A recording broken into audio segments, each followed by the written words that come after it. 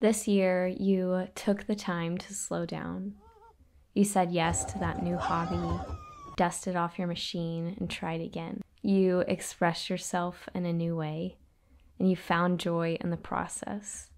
You made beautiful things, and you made space and found your flow. You made memories and keepsakes, and you felt the sense of accomplishment. You learned something new, and you found connection through creating.